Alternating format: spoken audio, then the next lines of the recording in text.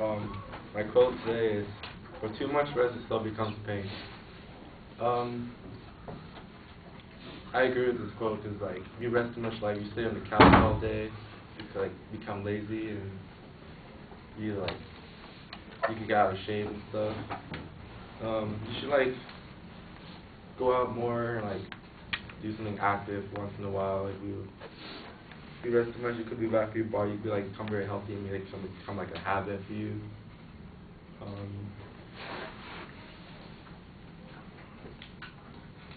Just go outside and enjoy the life that you have outside the world, and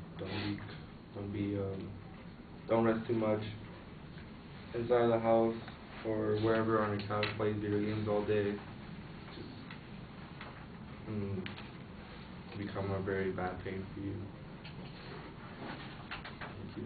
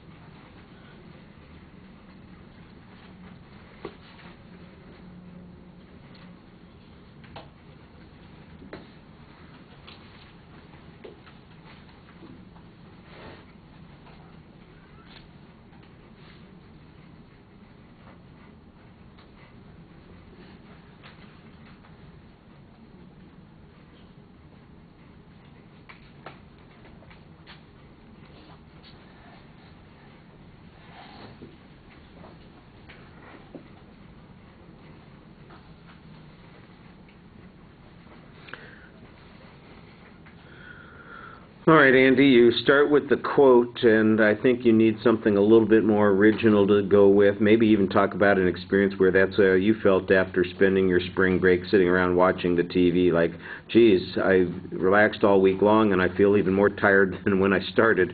Something that would maybe spark your thought process on this a little bit more, because basically what you've got is you've kind of interpreted what the idea is, you tell us your interpretation, and that's about as far as it goes. It never really develops after that. It's a pretty short presentation, just about a minute. So there's not a lot of opportunity to evaluate some things. Your voice is low-key. It's a little inconsistent in the energy level and the variety. You sound like you're slowing down from the very beginning because there's uncertainty, and I think that's some of the anxiety that comes up.